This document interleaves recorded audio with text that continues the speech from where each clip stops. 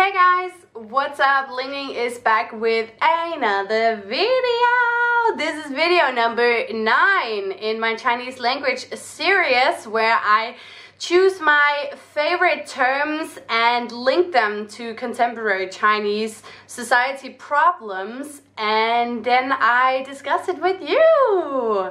Yes, teach you a little bit of Chinese from what I know, and then I put out questions there, and of course discuss as much as you want to. I really love to hear your opinion. You know that already. I love that you guys are very active. It's great in the comments, so please just keep going. And today's video is going to be very interesting. Actually, I was because I'm studying at a media university here in Beijing, so they took us to, what was it, the People's Daily or China Daily? People's Daily, maybe, I don't know, the names are so similar, I forget every time.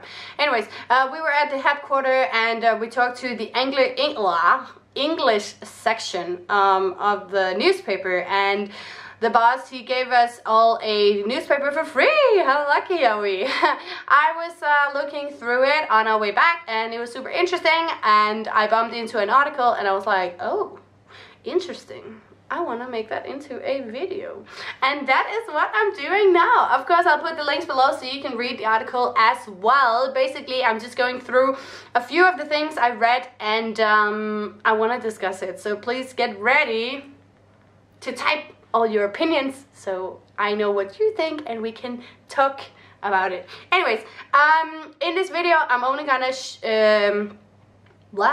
In this video, I am only gonna use one term, or teach you one term, because it's more of a discussion video. So the one I want to teach you is haigui, and haigui basically means a sea turtle.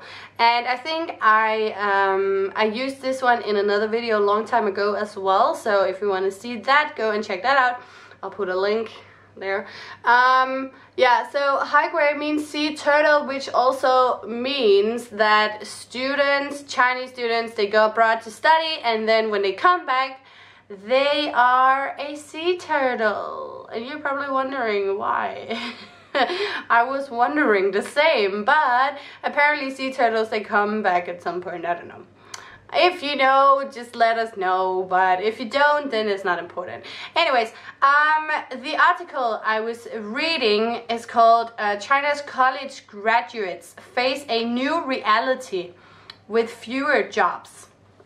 That's the first one, and then yeah, so basically when they come back, there are not enough jobs for them, and the jobs the jobs that are here in China, I'm in China by the way, the jobs that are here when they come back, they are not as appealing as the ones they have been dreaming about, because the Chinese go abroad and they're like, oh, I'm special now, I've been abroad, I have all this new knowledge, and I speak English, and I should get a high salary, and I'm a special person now. But the problem is that now it has become so common for Chinese graduates to go abroad, to take a year, 2 years, maybe even like a whole degree abroad. So the competition on this area is massive again. And you know, if you're going to Beijing for more job opportunities, there are also more people, of course, like too many people, by the way.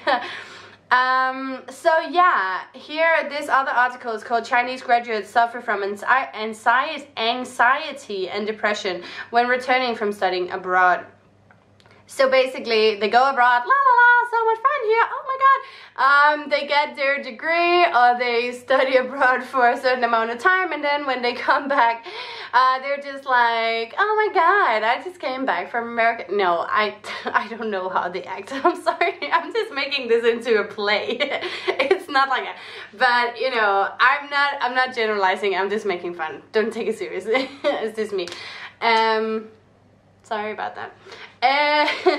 What I'm saying is that they're coming back and they're like, oh, I should definitely earn 10,000 RMB as a start salary, or 15,000 even, or 20, because I'm special and I have this abroad experience, da da da. But because the competition is so harsh, they can't get these jobs, and usually the starting salary is around 4,000 or 5,000, which is literally nothing here. It's like a primary teacher's salary in a smaller town, or it's not as much as the security guard doesn't earn that much, but still, it's low. I get it, it's low. So because their parents spend so much money, right, to send them abroad and study, and it's so expensive, and then they come back here and they earn such a small amount of money. And I even heard rumors, I don't know if this is true, please let me know in the comments below if it's true, but I heard rumors that many Chinese companies, they're like, well, we would rather choose people who have been studying here, because if you go abroad for too long, you get out of touch with the society and how things are working. Like basically, many Chinese, they love to send their children abroad already for their college, and then like bachelor's and master's, you know. So if you stay abroad for 5 years and it's while you're growing up, then when you're coming back, I get that, like you have no idea how business is working here because you studied everything abroad, right? So you should stay abroad and work in that place where you learned how to work. That's one of the reasons why I would take my master's here, because while I'm here, I get the feeling of how it's working here, and it's very different from home. Whereas that's the same with the Chinese. They go abroad, and then when they come back, they're just like totally out of touch, like, oh my god, what's going on here? So that's just what I heard, that a lot of the big bosses were like, we rather want to hire Chinese who worked hard in China, also because the Chinese school system is really hard and they work a lot. So they're more hardworking.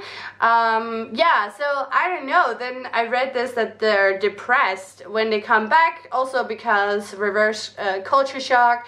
They have to work harder because abroad is just more relaxed, and China is just more harsh, I would say. You might say something different, I'm sorry, because I link my personal opinion, of course, is from Denmark, and I know for a fact that when my Chinese friends, they come to Denmark, they're just like, oh my god, it's so relaxed here, so nice, easy going, you know, you go to class and then you go home and you cook your own food and everything's fine.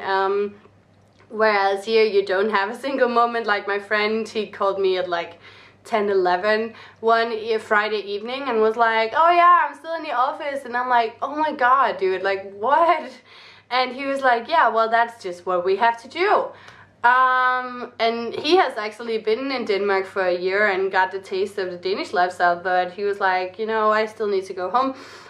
So of course he's hardworking, but I can imagine that if you go abroad and you get the feeling that, oh, abroad they don't work that hard, and then you come back and you're like, I'm special, I've been abroad, I speak English, I have all these extra, like I have this outside knowledge, but then you come back and people are like, yeah, but you're not really hardworking anymore. And you come back and you're like, oh my god, I'm not gonna work until 10 p.m. because hell no.